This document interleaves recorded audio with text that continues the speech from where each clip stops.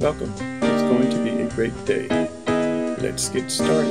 The pencil tool can be used in many different ways. For example, it can be the final art. That's it. No more. Basta così. Or it can be used to sketch, just to get the feel for what you want to draw. Or another way it can be used is construction, to build your basic shapes before you use the final medium of your choice, whether that's ink or paint. So we're going to look at using the pencil for construction here. Now here's a little chart, I guess you would call it, of different body types that I've drawn. And no matter how many different body types there are, they're all constructed based on shapes.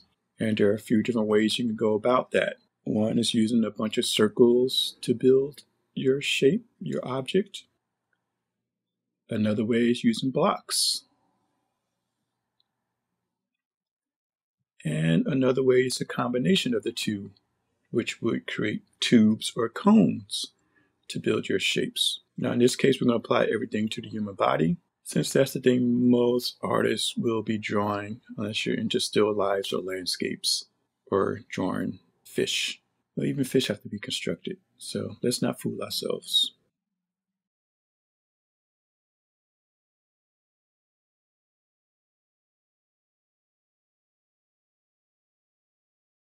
Okay, let's take a look at using circles to build a figure. And this simply involves using circular motions to build circles on top of circles on top of circles to finally have a figure. And an advantage of this is that your figure has more motion, it's more lifelike, it's more rhythmic.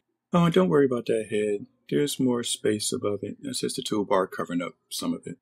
And I chose this method first because it's more organic, because I didn't like the technical side of art, drawing graphs and using a grid and figuring out measurements. And I moved the paper here just so you can see that I was telling the truth and there is headroom there. I know it's bugging some of you. Anyway, back to what I was saying.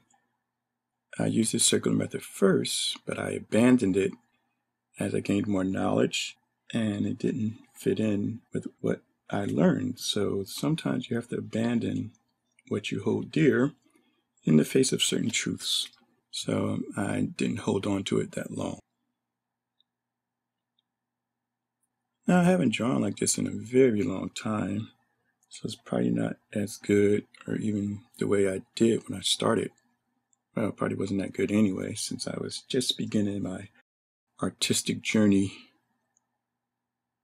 In any case, if this is a method that you choose to use, there's nothing wrong with it, and you can get a lot of mileage out of it. So more power to you.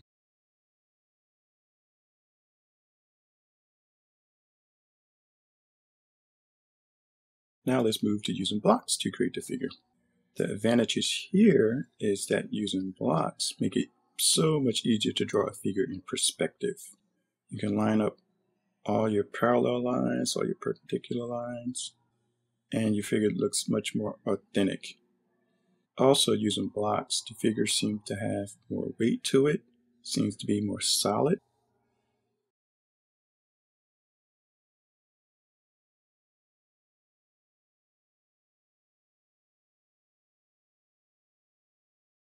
I like to use the hard tip pencil tool when I'm sketching. I find it has a better look than the others. Well, actually, I shouldn't lie, because I created my own custom pencil tool for sketching. I think it looks better. But you don't have that, so in the absence of that, I suggest using the hard tip tool. However, feel free to choose what you like.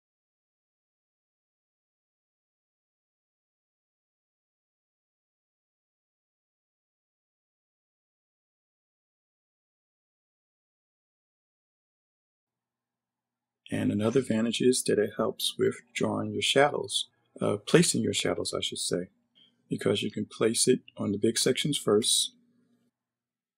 And here's my light source. You determine your light source, and you know one side has the shadow. Here's a glitch. Don't worry about it.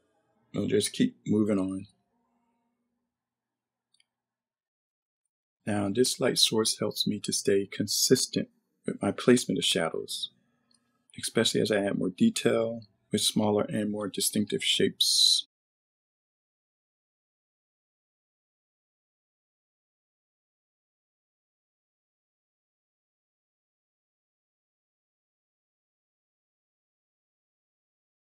And that brings us to the method I use now, which is a weird combination of using tubes and cones to build figures.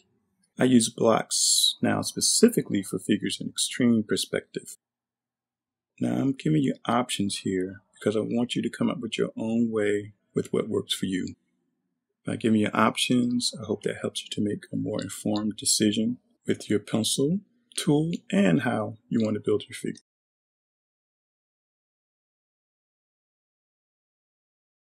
Once again, I determine where my light is coming from. And this is a good trick to use to help you keep your light source consistent and with your placement of shadows. By knowing the direction of your light source and putting these little sun or light things here, it helps as a good reminder. It's a visual reminder that you don't forget. Also helps you prevent from just putting shadows somewhere just because they look cool, even though it may not be consistent with your light source.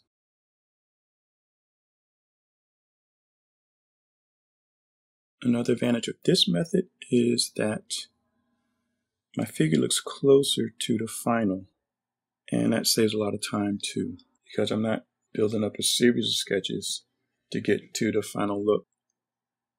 Now also, because you're using digital, you don't have to keep drawing on the same layer. You can use another layer to add more detail to your figure, or you may choose to draw it on another layer, but still keep that layer, because keeping the sketch lines can help add life to a figure, to any drawing.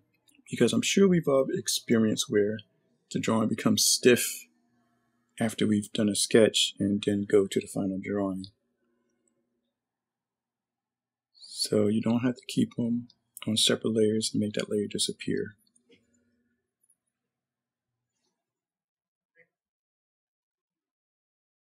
Also, it's important to mention here that no matter which method you use to draw the figure, it only works if you know anatomy. I mean, know it. Learn the names of the muscles, learn how to connect, and it has to be second nature to you, because I'm drawing this all out of my head. I'm not looking at any anatomy books or anything.